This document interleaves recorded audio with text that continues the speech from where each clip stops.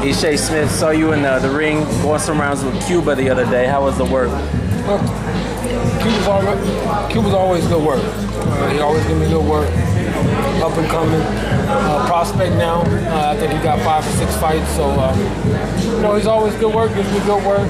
Always pushes me to my limit. So you know, I always respect and grateful for the work that he gives me.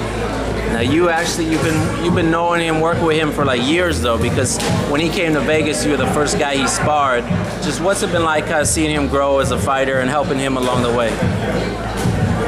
You know, I look at Cuba like he's my little brother, you know. So, you know, being that we've been sparring for so long, before there was any thought of him being on the money team or me on the money team, just him being an amateur and me, you know, just trying to get fights. You know, we've been sparring for that long, so to be a part of that and watching him grow into his season pro is a pleasure. It's a treat.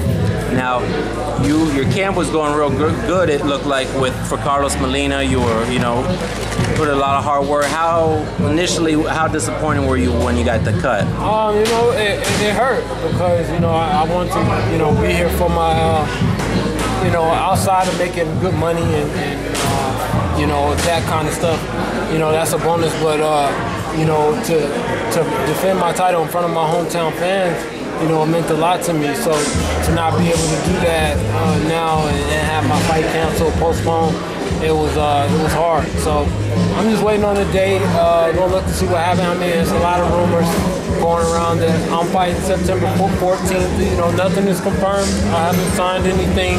I'm just in the gym right now, staying in shape because, you know, you never know when you're gonna get that call. So, you know, I'm just staying in shape, doing the necessary things I need to do, and you know, when I get that call, whether it could be in October, it can be whenever it is, you know, I'll be ready. Now, what would you prefer, like a fight on the September 14th card, a huge event, or headlining your own show, like at a Hard Rock or whatever? What would you like? You know, I'm a fighter, so I just want to fight. At the end of the day, it'll be good to headline my own show, but you know, that'll be great to get back to the fans and, you know, for all the fans that supported me for so many years in this city. But, you know, I'm a fighter, so whenever they tell me I'm gonna fight, I'm gonna be ready to fight. Did you see Showtime's triple header the other night? They had some really good fights. Yeah. What are your thoughts on that, man? Very good fight. Very good fights. I thought Andre Berto performed well. I think Carras performed well. You know, he went out and did his thing. You know, they were all quality matchups, man, and good fights. You know, Showtime is taking over boxing. It's taking over boxing, man, and it's a pleasure to watch.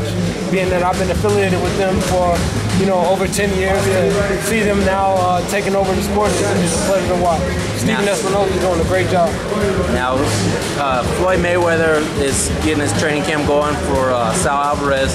What have just been your early thoughts on his early days in camp? Oh, he looks like $1 million. You know, we're about 6-7 weeks out from the fight. He's sharp already. He looks good. You know, it's going to be a great night. Super Bowl of boxing, one of the biggest events, I think, in the last 10 years. Maybe even bigger than De La Hoya and Mayweather. Because, you know, neither combatant has lost. And Oscar had already lost a couple fights. So I just think it's a great night, big for the sport. Like I said, probably the biggest fight in the last 10 years. What's going to win Floyd the fight in your eyes? Just being himself. Being the fighter that he's been for the last 44 fights. He's the smartest boxer in the game, the most disciplined boxer in the game. He's going to go out and do what he needs to do.